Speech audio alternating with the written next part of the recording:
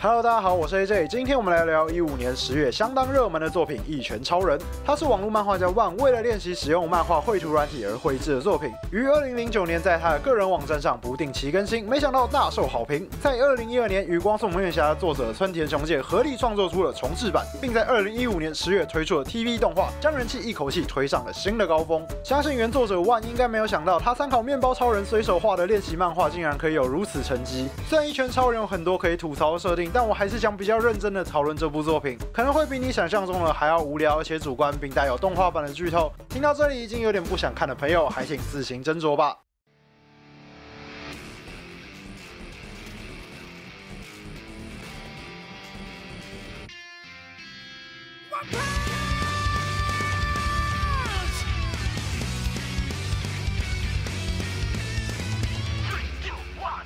一拳超人的故事应该不用我多做介绍才是。总之就是兴趣使然的英雄奇遇一拳就能打爆所有反派的故事。动画制作公司 Model House 虽然这2年的作品成绩相当不错，但一拳超人并没有因此得到比较高的制作费。我们能看到如此精彩的动画版，得归功于这兴趣使然的制作组拼命燃烧他们的热情，才能用对等的经费做出更高品质的动画。从每次播出都引起话题的动作场面来看，制作组的热血观众肯定是感受到了，在此对这兴趣使然的制作组致上最高的敬意。导演夏目真悟虽然执导的作品不多，但一直都是担任原画工作。相信他对动作场面的理解与原画师的沟通上，对作品带来了很大的帮助。加上在大导演渡边信一郎手下指导过太空丹迪的经验，打造出了《一拳超人》这部高娱乐性的动画，绝对让夏目真悟的导演成绩亮眼了不少。而原本漫画版零散的故事剧情，经过动画化之后，也整理得比较有条有序。超然的片头曲与配乐也都相当亮眼。就一部我喜欢的漫画改编成动画来说，我个人是给相当好评。我一直以来都是喜欢看单纯爽片的人，要么二话不说就是打，要么就一直说话不要打。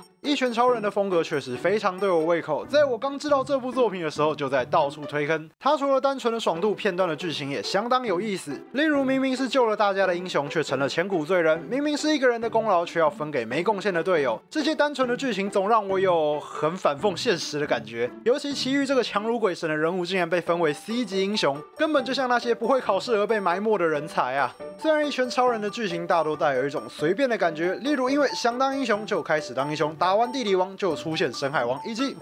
我只是4大天王中最弱的，还有那些无厘头的设定，像是吃太多螃蟹变成螃蟹人的反派，以及奇遇的绝招连续普通拳，还有认真殴打，这种表明了给你吐槽吧，老子懒得想的干脆感，我是挺喜欢的。其实这段时间我一直在思考，为什么我喜欢这部作品。一拳超人在剧情方面说实在的非常薄弱，甚至可以说是毫无剧情。反派出场，反派废话；杰诺斯出场，杰诺斯退场，被当成战斗力单位。奇遇出场，一拳搞定。究竟剧情这么单调的作品，为什么会如此有趣呢？虽然《一拳超人》确实是一部很爽的娱乐片，但每个月上映的电影，每一季播出的新番，有在缺爽片吗？我认为《一拳超人》除了大众向的娱乐性外，它还会令观众产生一种期待。并不是期待那种单纯爽快的娱乐性，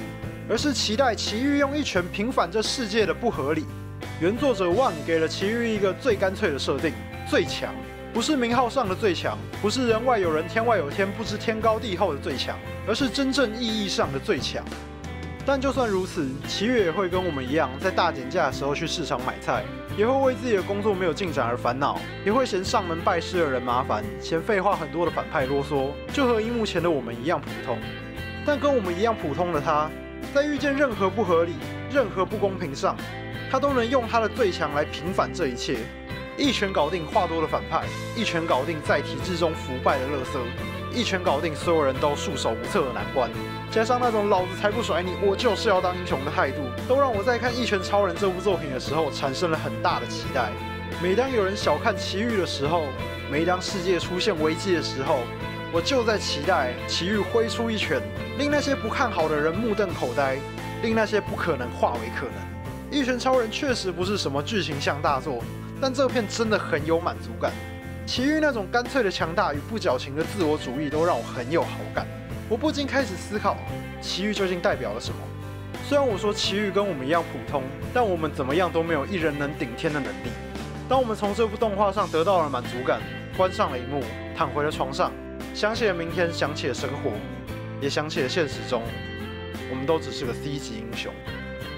我很喜欢无证骑士这个人物，他很真实，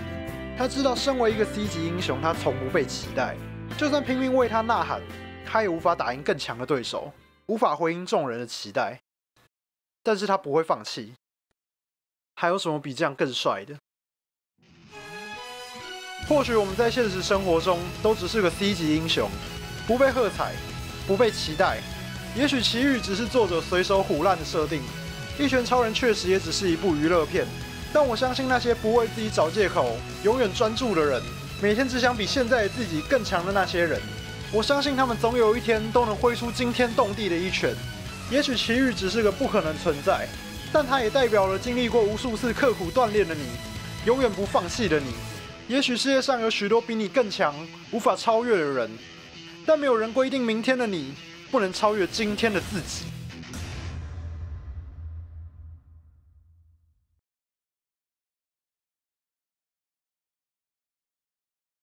Hello， 大家好，我是 AJ。我今天其实要来讲一件跟我完全无关的事情，就是台湾有一部叫《重甲机神》的动画，它正在募资。虽然我必须承认，由于我所知的产业状况与环境来看，我不是很看好这件事情，但我真的希望他们能够成功。如果你有兴趣的话，你可以到 Flying V 这个募资网站，然后搜寻重甲机神，你就可以找到他们募资页面。那你可以看到他们的募资的金额已经到达了他们的门槛。但做一部动画，它需要很多的资金。那我希望他们能够有更充足的资金来做准备。那如果你看完他们的动画 PV， 然后还有他们的设定资料，如果你觉得你有兴趣的话，那就请你不要吝啬赞助他们吧。那我是 AJ， 我们下期再见，拜拜。本期节目由武士代购Samurai Buyer 赞助。如果你想逛日本拍卖网却苦于看不懂日文，不妨到 Samurai Buyer 看看。他们与日本阿玛总、乐天、雅虎都有合作，帮你直接把日本拍卖翻成中文，付费后就会帮你从日本转送到家。以后逛日本网拍就跟逛自家后院一样简单。有兴趣的朋友，请用影片下方的链接或 QR code 去逛逛吧。